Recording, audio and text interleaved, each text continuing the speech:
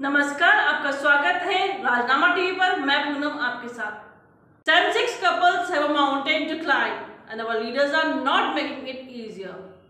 On December 19, Bharatiya Janata Party Member of Parliament Sushil Modi urged Rajya Sabha members not to endorse legal support to same-sex marriage.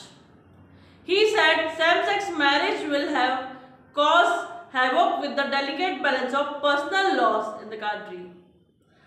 Two judges cannot take a decision on this social issue. Earlier last week, the Supreme Court issued a notice to the center on a plea by two gay couples seeking legal recognition of the marriage.